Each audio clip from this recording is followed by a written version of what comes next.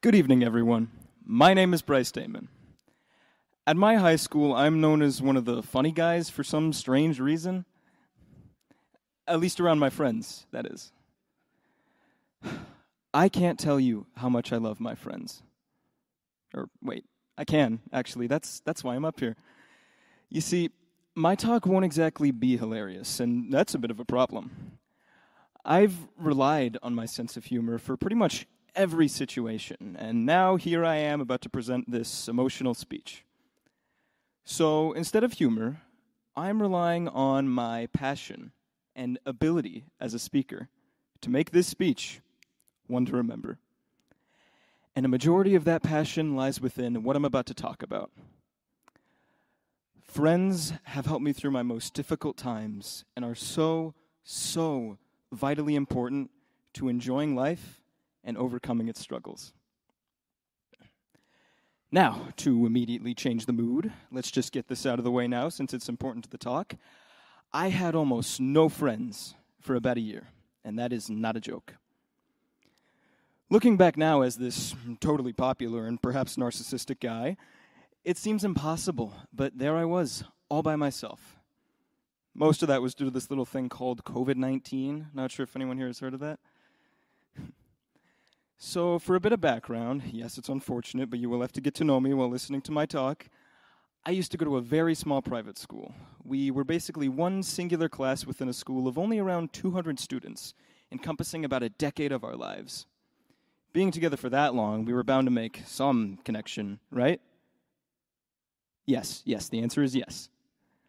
So those private school fools were my first real friends. Then, halfway through our final, most meaningful year there, 8th grade, we hear about this supposed life-threatening disease. Our principal comes into the room with a knock, knock, knock, and what's this? We get time off of school?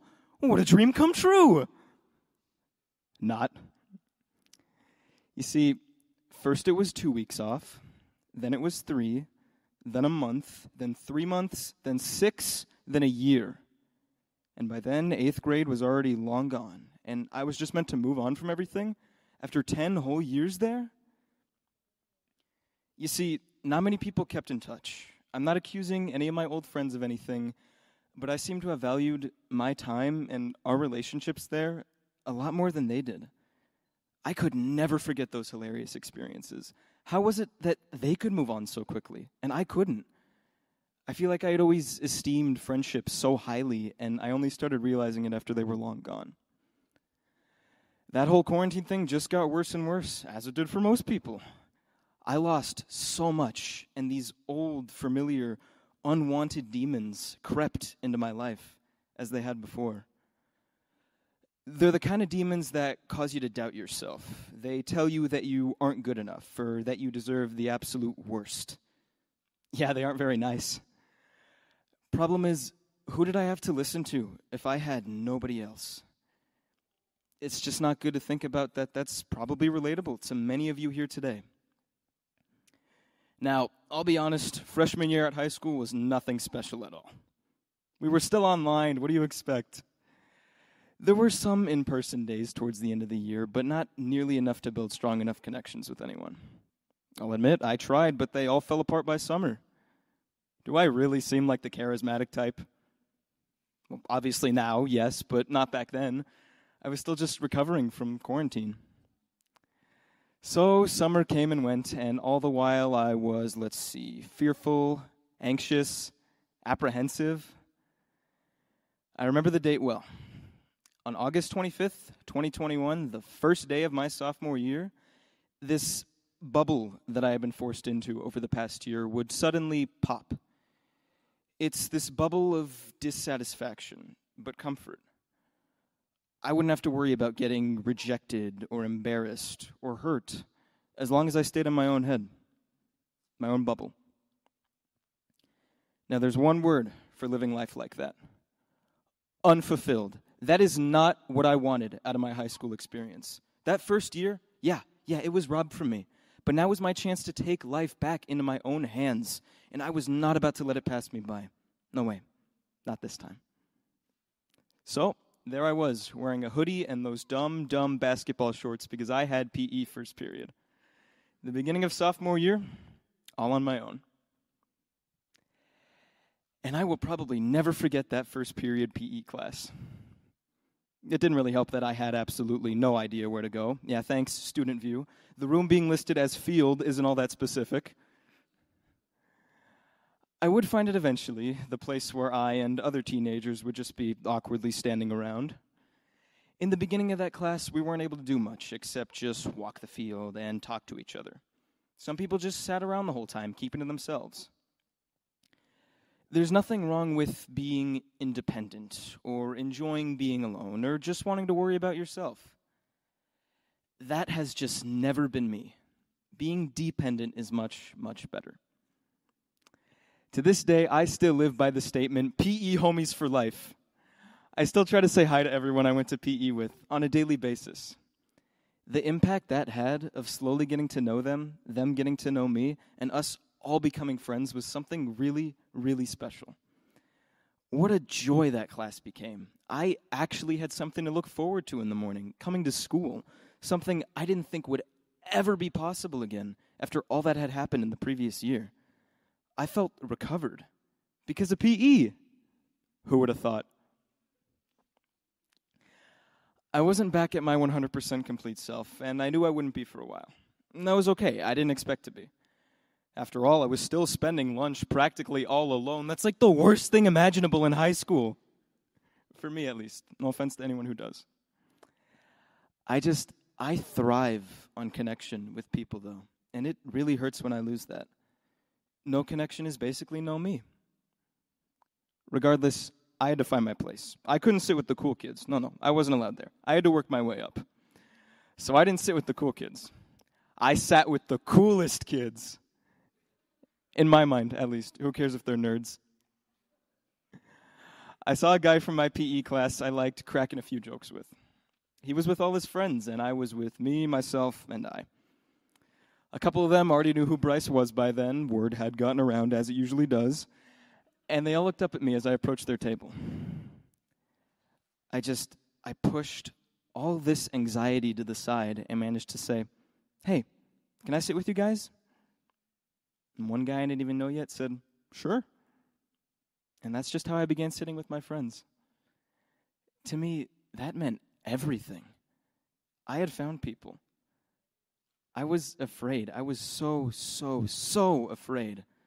But I took that leap, and it made all the difference. So it seemed like life and the rest of high school was going to be all highs and no lows from there. I met more people from other classes. The highlights are engineering, math, and of course, English. I had teachers that would just allow me to jump around and dance and be silly. Words cannot express how much I loved my classes and respected those teachers. It still amazes me how great things are here in high school. I actually began enjoying the experience. Then something happened at home, something that hadn't happened in a while. I won't go into detail since it's very personal, but just understand that it was really difficult. What are we meant to do as powerless kids in awful situations completely out of our control? Unjustly, there is not much we can do. Would I call my friendships an escape from those problems at home? Absolutely, I would. And no, that is not a bad thing at all. Just being in the presence of people you love is such a healthy way to cope with pain. I wholeheartedly recommend it as the best way, more than an opinion, something I truly believe as a fact. It wasn't just the people around me, but even I questioning how I was able to come to school every day with a big smile on my face, still constantly wanting to make other people's day brighter when mine really wasn't. It was friends. The laughter, the fun, and the love. This bad situation would eventually go away, as most bad situations do, but they never fully leave. Those months would have been excruciating had it not been for my friends. I owe everything to them for sticking by my side, always being happy to see me, and encouraging me to do those extroverted things I love so much.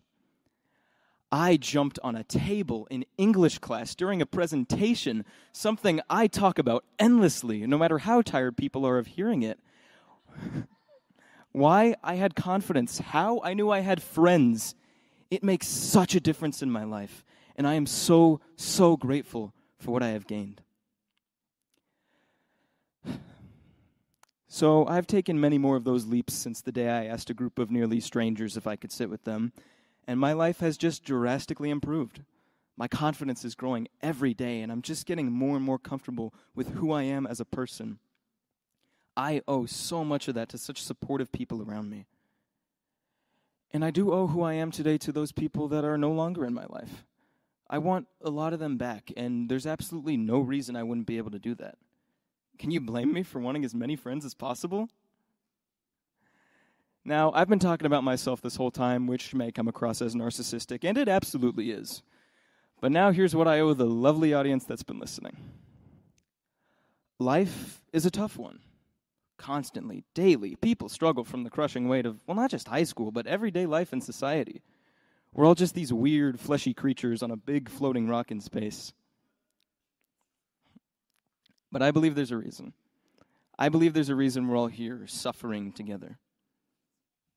We can make it through all this needless suffering by finding strength in one another, in our loved ones, in our family, in our friends, together. That's the key word, together. We're able to build these strong connections with each other.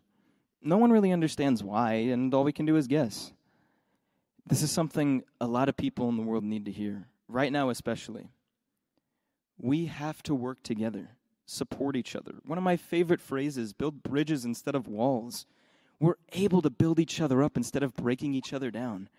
Everyone can just grow collectively and thrive if we all work together. And that all starts with friendship.